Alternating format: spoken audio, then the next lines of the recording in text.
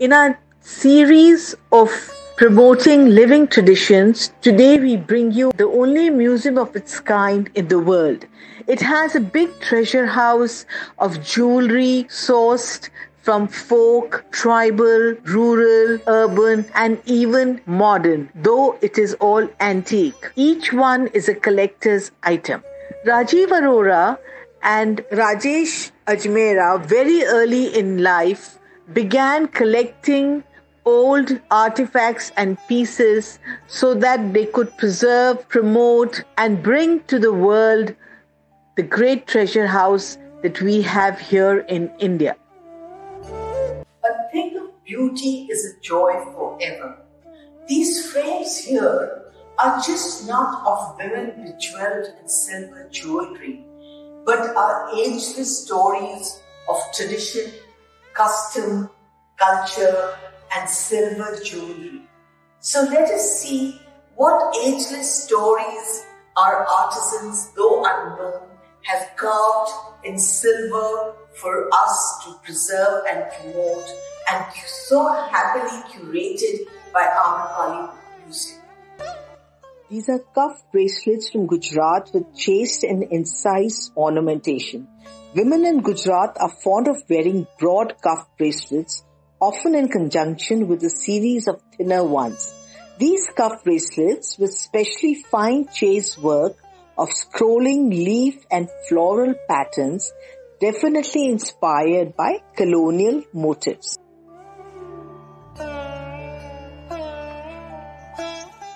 This is a necklace of 7 units on a strong loop-and-loop chain from Bikaner. Women of the Khati community from Bikaner, who were originally experts of mounting silver foil on wood, usually wear this type of necklace. This elaborate foliated silver plate, decorated in the Theva technique from Pratapgarh, Rajasthan, depicts 2 scenes. While the outer green band depicts scenes from royal hunts, the inner blue showcases court scenes. The central panel supports a profusely decorated heptagonal container probably used to serve condiments. Gold foiled embedded earlobes, ornament worn by Meghawal community at Banna area of Kutch, Gujarat. Not only earlobe ornaments such as these, but also armlets or ornaments for the long hair plaits for girls are made in this technique. This is called Kanthala, neck ornament from Bikaner. The central amulet box of this necklace has a depiction of Krishna flanked by his gopis painted behind glass, set into a frame of silver which is edged with a fringe of jingle bells. A row of 9 other square silver amulet boxes are strung on the same cord. Such a necklace with charm boxes is worn by a devotee after fulfillment of a vow, and therefore cannot be transferred to any other wearer.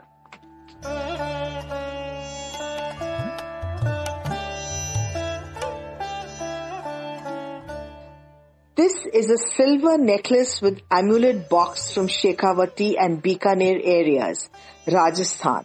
This silver amulet box is connected with loop-and-loop silver chains made of 4 units at each side with square center piece and quasi-oval end pieces having red, blue, green glass set-in. This neck ornament is usually worn by men who keep an auspicious symbol or a token of the revered deity in the amulet box. This is a hoop earring. The fine granulation work and part gilded make these hoop earrings a treasured possession of the well-to-do women in Kutch, Gujarat. This solid cast pendant earrings, locally called as Loriya, from Porbandar region, Gujarat, is made of an octagonal cube with hemispherical dome, joined together by a granulated ornamental band, is part of a Mer woman's regular jewelry. This is a pair of gold-plated hexagonal goblets decorated in the Theva technique, again from Pratapgarh, Rajasthan. A plethora of varying complementary narratives adorn these unique hexagonal goblets. The first vase depicts images of a royal hunt, a royal recreations, amusements, the goddess of learning Saraswati besides celestial women or apsaras. The second vase invokes religious scenes of Lord Krishna and his beloved Radha, musicians, hunting scenes besides other courtly pleasures.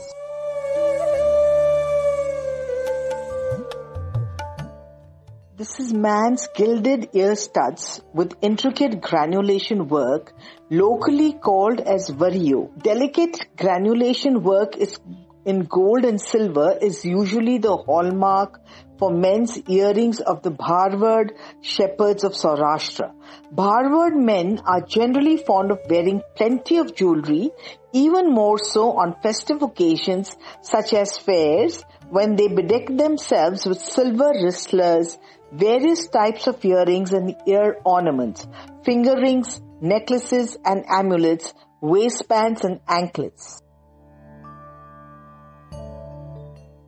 These two dancing figures were both made in Jaipur, Rajasthan.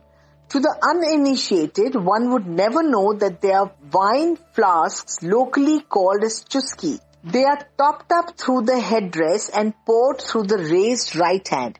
The figures stand on circular foliage, patterned plinths in a dance known as Kathak. An important feature of a Kathak dancer's outfit was the number of pleats in a fully pleated skirt. The more pleats, the more dramatic the whirls and the twirls added to the visual spectacle.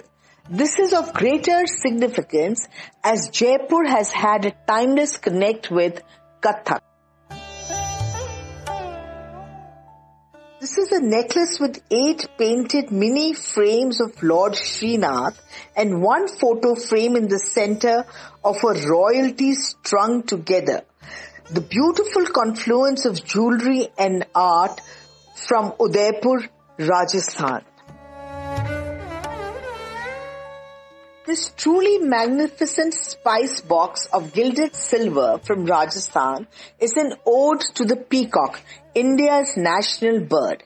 In carefully enameled detail, we see birds feeding and frolicking amidst green foliage. Each image is enclosed within a floral border in a blue frame, much the color of the bird itself. The stand has 6 compartments, each with a hinged lid that's topped with a white sapphire.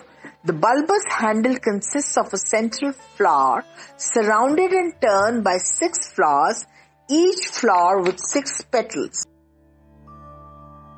This is a silver bracelet locally called as Gajredar Bangdi. It's from Kota and Bundi area of South Rajasthan. Because of its rich artistic workmanship, a bangle is worn at the beginning of the series of bangles so that it is seen and appreciated in the full. The box-shaped finger ring from Rajasthan was very popular in the Middle Ages. The domed top of this ring can be opened. It is believed that when attacked, the women of the Rajput communities could quickly take out the poison which was stored in there to commit suicide rather than compromise to the enemy. This is a buckle used on a belt with gilded work set with glass pieces, the kind of work which is done in Goa. It is very apparent that this piece has a Portuguese influence and must have been worn by men then. Rajput women wear this 5-unit chain bracelet from Jodhpur. This bracelet is worn together with similar ornaments having inset color glass pieces used in necklaces, armlets and others. This is a hinge bracelet with inset glass pieces from Barmer, again South Rajasthan. This inset color glass piece match well with the colorful embroideries of women in that area. This is a bajuband from Rajasthan made in silver. The jewelry worn on the arm carries decorative but also a protective function. Women working in remote fields were very often attacked by wild animals. This serrated hollow armlet with ball parameters is the characteristic ornament of potter women living in the Mewar region of Rajasthan. Gilding gives an added touch of class and precious. Silver earrings, locally called as Nagali from Rajasthan. They are worn by farmers. The first pair given to the bride by the father. The design, which does not directly resemble a snake, is supposed to have been derived from a mushroom under which the snake can hide. This is an amulet from Rajasthan. Snakes regarded as signs of fertility and male procreativeness. These amulets were worn by men. This gold nose ring is worn by Bishnoi women. These Bishnois, a farmer class, are known for their high ethics and ecological lifestyle with attention to the rights of animals and plants. This is a turban ornament called Sarpej from Rajasthan. It has been made in silver and colored glass. These are worn in weddings on special occasions by men. This is a man's waistband made of interlinked coins from Maharashtra or Gujarat. Silver coins, which are a mark of wealth, were often used in jewelry, especially by the affluent class. This is a pair of hairpins hailing from Goa, made with stamped flowers and fine filigree work. This is another hairpin from Goa, very popular amongst the Portuguese girls, and it has a vast stamp of the Portuguese influence. This is a bajuband from Bikaner. The silver plate of this armlet is slightly curved to fit the contours of the upper arm. The depiction of the deities in a very typical Rajasthani folk art manner, such as Shiva, Ganesha and Hanuman, indicate that this armlet was worn by a religious person. These are Gokru earrings, that is thorn-like, from Rajasthan. It has a supporting chain which is locally called Shakli. This is a necklace with pendant amulet case. This red pom-poms indicate that this woman's necklace from Jaisalmer is to be worn on a wedding day and other festive occasions like all married women do. These are anklets, also called as Kariya, from Rajasthan. They are to be worn together, and this brass box is used to keep and store them safely. This is a hollow silver toe, locally called as Hasli. Women of all communities in the Shekhawati Bikaner area generally wear this ornament round their neck, and it is one of the most sought after pieces by women. This is a borla from Rajasthan. It acts as an identification mark which is specific with the individual ethnic group, namely Rajputs, farmers, shepherds, traders. Outer covering for Jain 11th Tirthankara Shreyans Nath called Agniyan from Gujarat with an emblem rhinoceros in the center of the plinth. It is made with the plinth in Padmasana. It is decked with ornaments from head to toe, intricately with leaves and floral patterns. It has a halo behind the head with intricate patterns. Queen Trishala, the mother of Mahavira, the 24th Tirthankara of Jainism and wife of the Jain monarch Siddhartha of Kundagagra of present-day Bihar.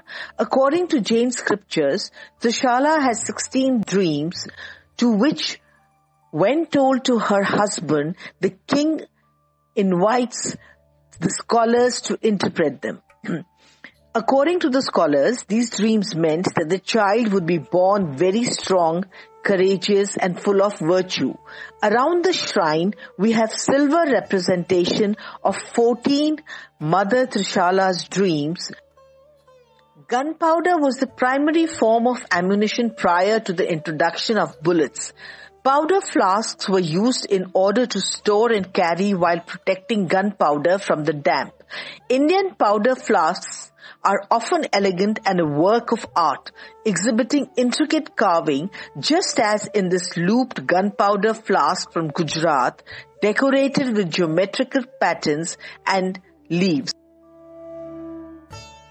This is a Muklinga in the form of a Bhairav face, one of the form of Lord Shiva. It is made in silver hammered sheet. His expressions show anger with raised moustaches. He wears stylized karnapatra behind his ears and a floral stud in both earlobes. His third eye is depicted on tilak. He also wears a crown made with foliate. The silver lingam cover would have been placed over the lingam between periods of puja worship. Traditionally, Hindus regarded silver as a ritually pure metal. The Veerbhadra plaque from Maharashtra in silver shows excellent attention to detail. Veerbhadra, an incarnation of Shiva, was created after Shiva's wife Sati was not invited to the great yajna by her father Daksha. Greatly humiliated, she threw herself in the sacrificial fire. When Shiva heard of his wife's death, he tore a hair from his head and threw it on the ground. Veerbhadra, a great hero warrior, arose from this hair. He cut off Daksha's head in his rage and hurled it into the sacrificial fire. The figure to Veerbhadra's left probably is Bhadrakali, Veerbhadra's consort. Her hands are in Anjali Mudra. A Nandi and Lingam adorn the upper portion of the plaque. A Kurti Mukh mask adorns the top. This is a silver Lingam cover, Mukhlinga, from Maharashtra or Karnataka. His third eye is visible above the tika on his forehead. He is wearing round kundala in ears. He is wearing his uncut piled hair with a snake coiled on top in the style of a yogic ascetic. It has inscriptions on lower flat edge written in Devanagari. Miniature Jain temple in shape of disc called as Gattaji from Rajasthan. It is decorated with Basra pearls. The inner portion has frames, paintings of Neminath, 2nd Jain Tirthankara, and Parshvanath, 23rd Tirthankara on the right. These are flexible silver anklets, locally known as paizeb, with screw closing and fringe of balls from Rajasthan.